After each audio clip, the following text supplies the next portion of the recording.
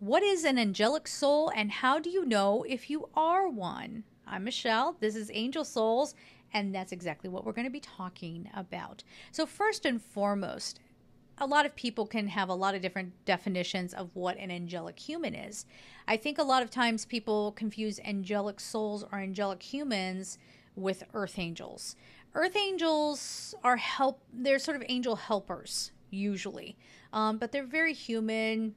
Maybe they're not on the same kind of trajectory as like an angelic soul would be. And that really is the key difference, between like what you would see is like people who are some spiritual people call them asleep. I don't know if they're asleep. They're just on a different path, right? So it's about the soul's contract.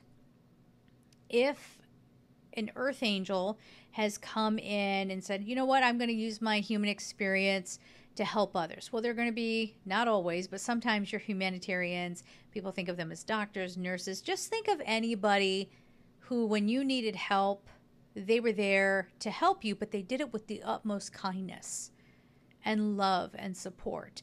That's an earth angel. Yes, very grounded, very solid in their third dimensional body. Okay, so an angelic soul or an angelic human, some believe they have come from an angelic source. That gets into a complicated discussion, but this would be a soul that usually has gone through many lifetimes, because you can't be new at this human. Well, I guess you could be an angelic soul and kind of be new, but they're going to stick out like a sore thumb. Go look up Date with an Angel. That would be an example of like a brand new angel soul coming to the earth. Okay, it's kind of a funny example, but all the same. So an angelic soul, for a lot of people who would be watching this, you have had many timelines. They are existing while you're existing here, but maybe not happening in the same time as this is happening here for you, as this experience. And this soul has a heightened awareness. Does not mean that they're all knowing. It does not mean that. As a matter of fact, we might be the most confused people on this planet, okay? Why are people weird? Why are people being mean to each other? Why? We're the ones who are the most lost, and we can often be the ones who are the most stuck. And that is because we never fully acclimate the way other souls may acclimate. And that's okay. A lot of angelic souls are splintered. That doesn't mean that the soul is fragmented, but an angelic soul can take on so many different incarnations all at the same time, and so can other types of souls, I guess. But I don't know, some people are just better built for an earth experience than an angelic soul. Right now, some people are going to disagree, but like, angelic souls are super powerful. Stop it. Stop. It's not about power. That's an ego thing. It's not about that at all. And even saying that, I mean, a lot of angelic souls come in and have the roughest lives. But we'll get into that here in a moment. So your soul's contract is just different. Your unity soul, your higher self, whatever you want to call that, your personal oneness that then would become the oneness of a collective or of the universe, it's got different goals.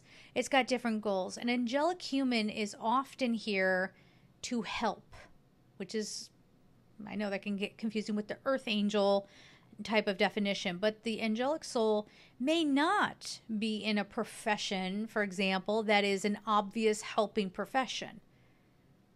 That might be the person who, I got to say this, and I feel like it's okay to say this. You could be the one that ends up with many different types, or it feels like many different types of lives within one. This is often to get you towards or amongst people because you have a deep soul lesson with them. Please see Highway to Heaven. This is kind of what we're talking about here. You get dropped into situations. It's more about the people that you're around than the actual job or the actual neighborhood, so on and so forth. Angelic souls often find themselves in close call situations. Yes, you could have near-death experiences, but this is more, you kind of end up getting called to where something big has just occurred or is about to occur. We are the practitioners of holding space. We are the practitioners of being witness. We are the ones that are supposed to help everybody be more empathetic. Now, in order to be more empathetic, you have to have some deep practice on how bad it can get. But again, let's save that for in a moment. But I want to use an example. Just about everywhere I've ever lived, I didn't know why I was being called to a certain place. I just felt the pull to go there. And I would get there and suddenly I realized, oh my gosh, like people are still suffering from this trauma. I moved to New York City 2 years after 9/11. And when I moved there, the World Trade Center was still a giant pit. People actually referred to it as the pit. And there was a chain link fence with like flowers. Some of them were fresh. Some of them had been there a while. Flyers, some of them, again, were faded. Others were fresh. And there were still people walking around handing out flyers, asking, have you seen my mom? Have you seen my sister, my father, my brother? The trauma was still fresh. Now, I thought I was just going there for grad school. And when I went, one of the first things I did when I went to New York was to go pay my respects. And I saw this. And you know you're an angelic human when you get these deep, let's call them hits. There's not really a language to describe this, but sort of a deep hit that is not intellectual. So when I say I was standing there and I knew why I was supposed to be there, I'm supposed to hold space. I'm supposed to make eye contact with the person who's handing me a flyer and just hold them there for a minute. That is not something that was an ego thing. It is a whole body experience. And it never really kind of hits the ego. I mean, it took years and years, even after I've moved away from New York City. It was only in hindsight that I really understood. At the time, I just identified it as a feeling. Right? And that knowingness is not intellectual. When you just know something, most of the times you cannot articulate it because there, like I said, there's no language for it. There's no good way to explain it. So that's another sign that you are an angelic human. Now let's talk about all of those crazy experiences. You've had so many unbelievable things happen to you, some of which might have been close calls, near-death experiences. So much so that if you were to hire, this actually happened to me, if you were to, I guess, hiring a therapist, that's not what we do. Do we hire you? Is that weird? I'm sorry. I don't know. That just felt weird to say that. But let's say you go to somebody who's supposed to have studied, they're a professional and they're supposed to be able to hear your story. And if you were to go in and start telling them everything, it would take months and months to get everything out. And they don't believe you because they don't think any human would go through all of that. Or in my case, I had a therapist, my most recent one, from like now a couple of years ago, did not believe me. I had to bring in photos. She asked for newspaper clippings of an event that I was at, that I experienced. And there were times in therapy sessions where I would stop and I would look at her and I would say, "Are you okay? Do you need a break?" I was saying that to the therapist. Now, they're still human, okay? And yeah, a lot of therapists find their way to being a therapist because they have their own experiences. And so, yes, I wanted to be very sensitive to that. I was talking about something really awful, gut-wrenching. And I asked her if she needed a break. And she said no, but we ended up switching topics. And then I don't think I ever really got back to it. Because people can't handle hearing what you've experienced. And that can lead us to feeling misunderstood, sometimes unloved, like we're absolutely lost in this world. Now that's interesting, isn't it? Because what's the egotistical viewpoint of angels or angelic humans? When I say egotistical, I do mean that in sort of the shadow aspect. If you're a real, I used to get this all the time when I started Angel Souls. If you were a real angelic soul, you would have no anger. We're the most hurt people. A lot of us. We have a lot of anger. We're trapped in these bodies and we're screaming to get out a lot of times. And it just feels so unnatural to us. So yes, we carry anger. And anyone who says that they don't, maybe they've evolved. Maybe they've overcome. But more often than not, they're selling something. We're expected to not ever have a bad day. Often when you are the angelic soul around other types of souls, you would be the one that everyone comes to with their sad story. You're the one people complain to. If you try to say anything or contribute to a conversation, we often get silenced. We often have people talking over us. Now, a lot of people who watch this going, that could be a lot of people. It's in combination with all the other things that I'm describing. And we could go deeper into this. This is just a light treatment for this video. But my point is that we don't usually get to have a voice. That's why I love having this channel. I can sit in front of a camera. I didn't think that I would like it, but I'm like, wow, I do get to have my say. Now, what's interesting, if you guys know the history of this channel, when I came on in 2013, it started to take off pretty quickly. That bothered a lot of people. Some of you know some of the drama that went down. There was literally another YouTuber who went on a full campaign to take me down. Now it's funny, but they're still out there, last I heard. And you probably know them. Maybe. But then it just kind of like stayed and the message was just kind of there. And then there was this huge spike. And I don't know where it came from. I was just doing my thing with my head down. Like, you know, okay, let's just work and do the angelic thing that we're supposed to be doing. And then it just plateaued and started dipping down a little bit. And now, the more and more I started getting some of this messaging out, the less and less people were seeing it. So if you are seeing this, boy, if that doesn't tell you that you need to hear some bit of this, because my channel is buried, honey. It's buried, right? So, you know, I'm aware of it. I'm very aware of it. So, you know, that's another thing that angelic humans often, you know, we have a hard time sometimes being successful. Because success is not, it's not on our radar usually. Now, that doesn't mean when you come in and you really start to embody this 3D reality that you don't start trying to play along and go, well, let's see what I can do in here in this life experience. Like, make the most of it because I ain't coming back. One and done. I've had it. Like, I'm going to gather up all the other incarnations that we got going on.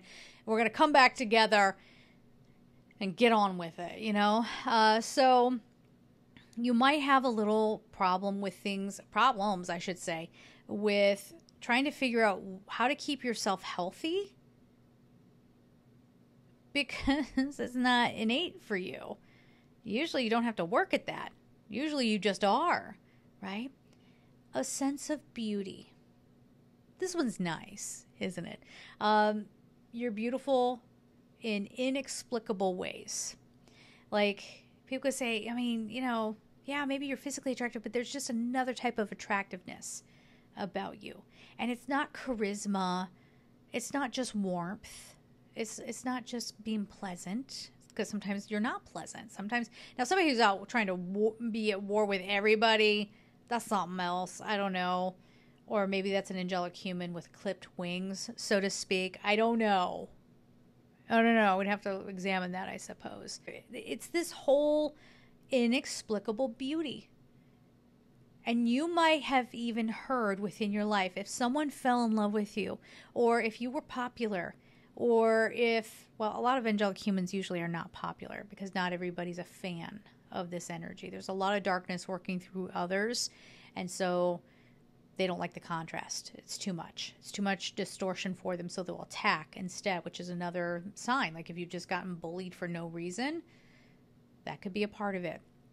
Or if you are someone who attracts a lot of people in, because that could be the other manifestation of this, others may stand there and go, why you? Why would anybody love you? Like, you're not hot or whatever. And they just can't put their finger on it. And you've probably seen these people out there. You know, they might be the one that attracts a lot of love partners, or, you know, a lot of people want to be around them. And you know that they have a great energy, but in the physical realm, maybe it doesn't make a whole lot of sense. So inexplicably beautiful. Angelic souls tend to have a very beautiful voice.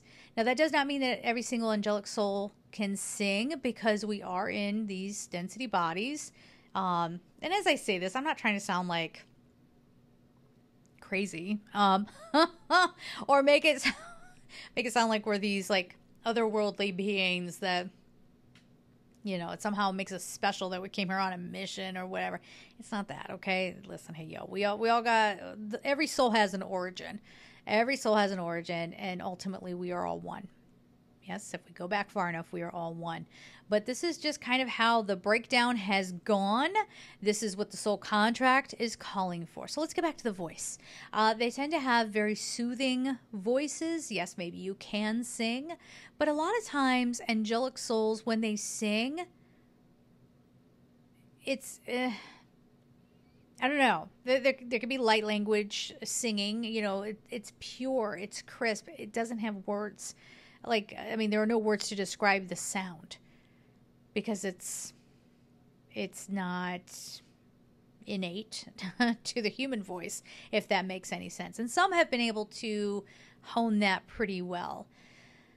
But speaking voices, if you've heard people say, I just love the sound of your voice.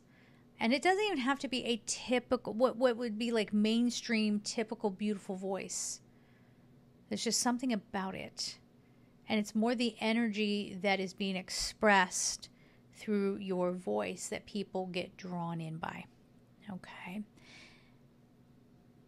This might be a little controversial, but a lot of times angelic souls will not have kids. They will not have kids. It doesn't mean you can have kids. It doesn't mean that if you do have kids that you're not an angelic soul. It's just we're coming in to get back out. We're coming in, we got stuff to do, and then we're getting back out. Your child could be an angelic soul. You know, there could be an agreement there that, you know, another part of that energy is going to be working with you. So all those are possibilities. But if you are somebody who's like, I don't know, it never felt right to have kids because I need to be freed up to be everyone's mother or everyone's father. Like I have this love that expands beyond, and I want to be available as a parent, perhaps, again, so to speak, for everyone who never had one. That's kind of a very angelic soul kind of thing. But again, if you have kids, that's also a super blessed thing. And say hi to your kids for me. I love you guys. I love all of you. Oh, I said guys, sorry. I love all of you. That's a bad habit, calling everyone guys. It's a hard habit to break. Having a weird sense of humor. Finding a lot of just, how do I want to put this? A lot of human behavior just really funny sometimes. And other people being like, what are you laughing at? Now, I'm not talking about somebody who's like a freaking sociopath who laughs at human pain. It's not that. But like, I know things that make me laugh are just like facial expressions. I don't know why. It's not even that funny, but I find myself laughing hysterically, like just how the body moves. Or if I trip across the floor, I will be the first one to laugh at myself because how clunky are these bodies, right? You know, it's just stuff like that. Now, you will often hear angelic souls tend to get attracted towards, I don't even know, some certain career or whatever. that's not how I'm taking that in and passing it through. It doesn't negate what other people have to say about it, but I just want to be honest and say I don't get that. We are in every kind of profession because we need to be around every kind of person. In the example of we're talking about being incarnated and being around certain people, another sign of an angelic human, unfortunately, is that you maybe don't get along with your family.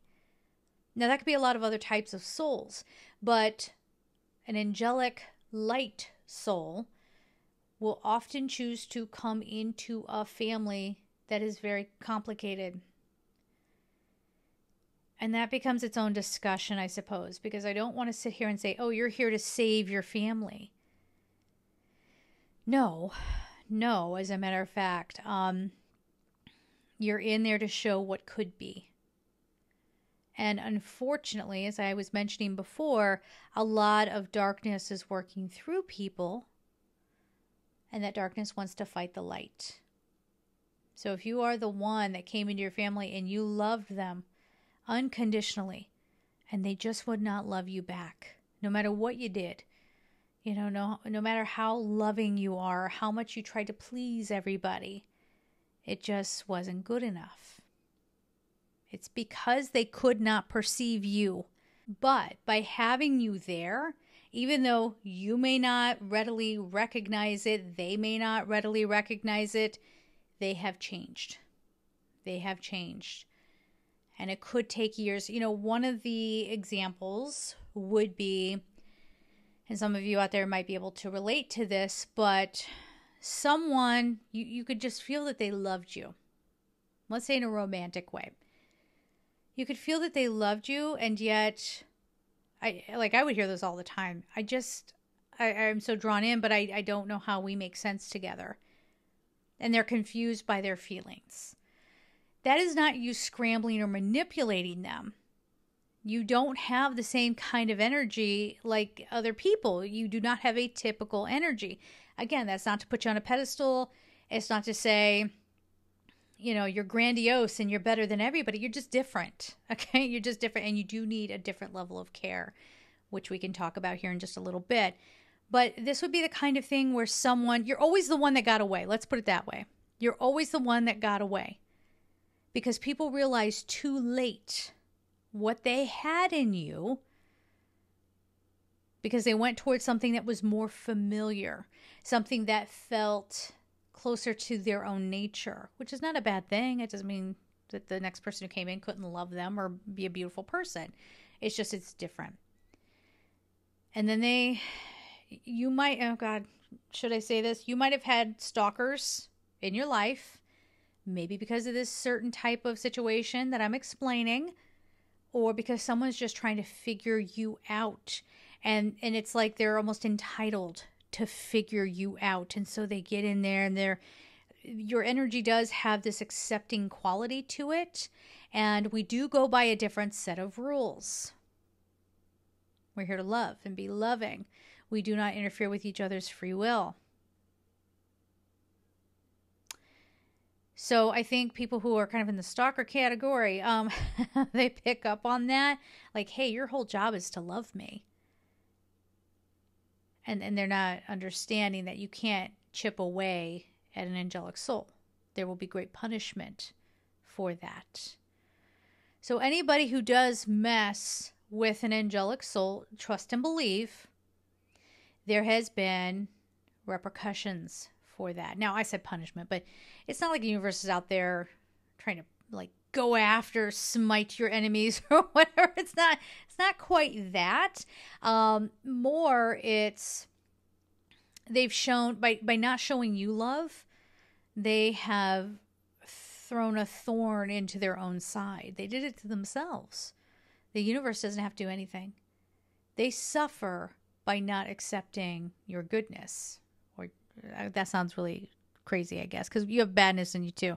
Again, you're still human, but by not, honoring the love that you have to give, that does not mean that you're like, I'm an angelic soul and I choose you and you have to date me. No, we don't interfere with people's human free will. We don't do that.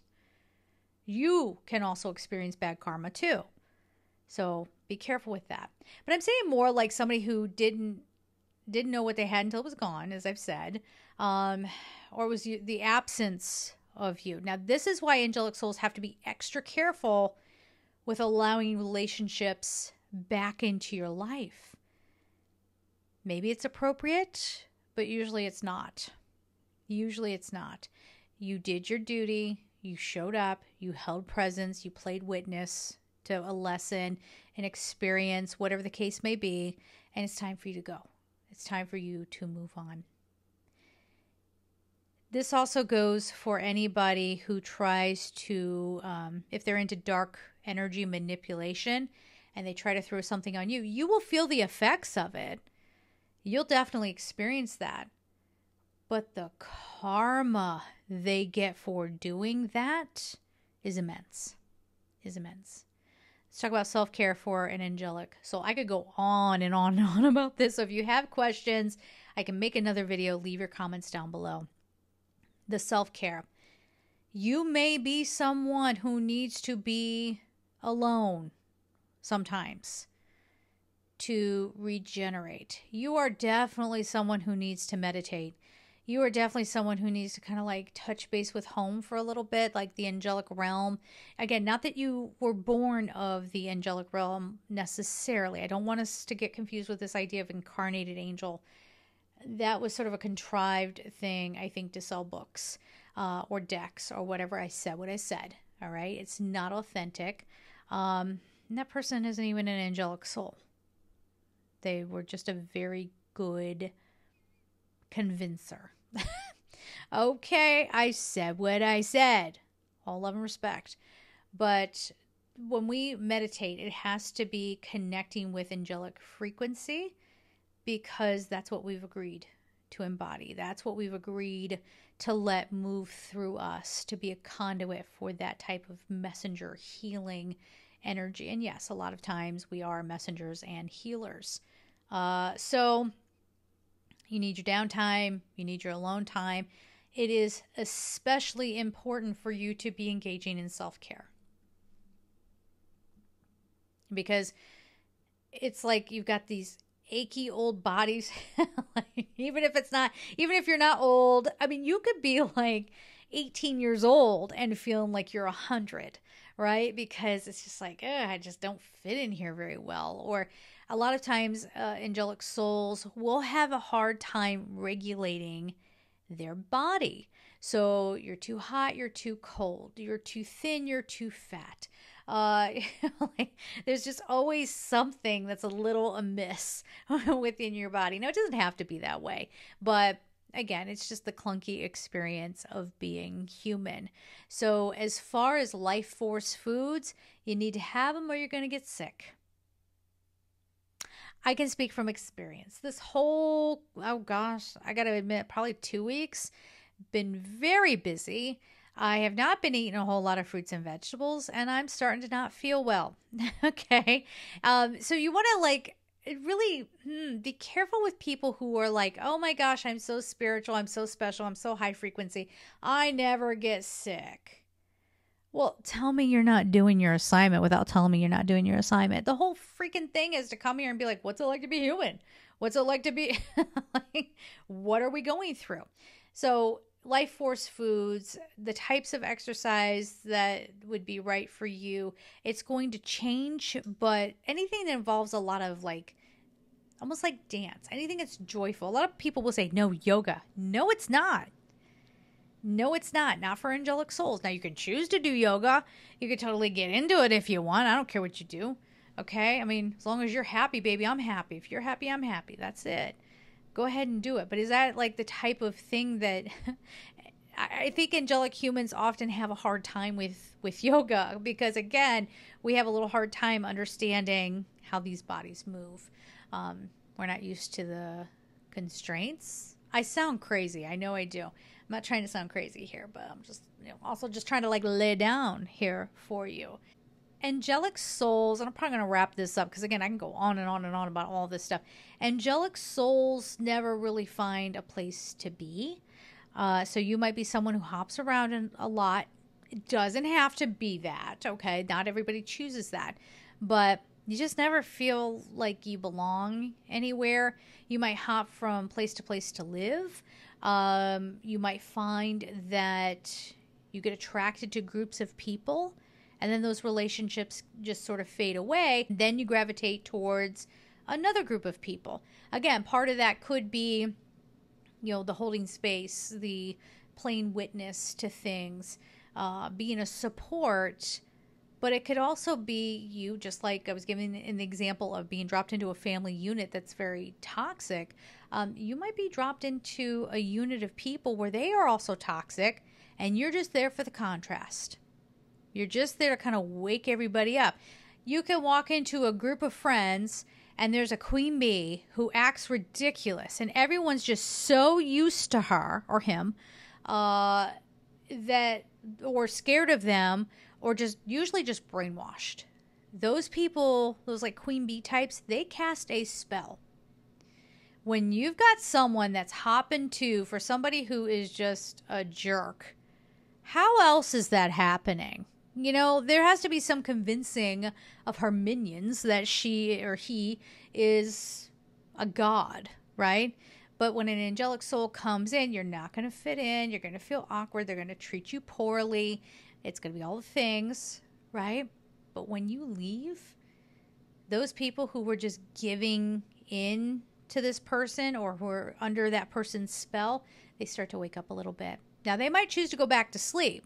They might choose to go back under that spell. But more often than not, at least there's a little crack in the surface. There's a little bit of okay, something's not right here. There's so many other things. Leave your questions down below. I'm going to leave this one here for now. Share it out to people who you think need to hear this. And I love you. You do have family here. I am your family. And again, spread that love all over the place. Let us all know that you're here. Take care.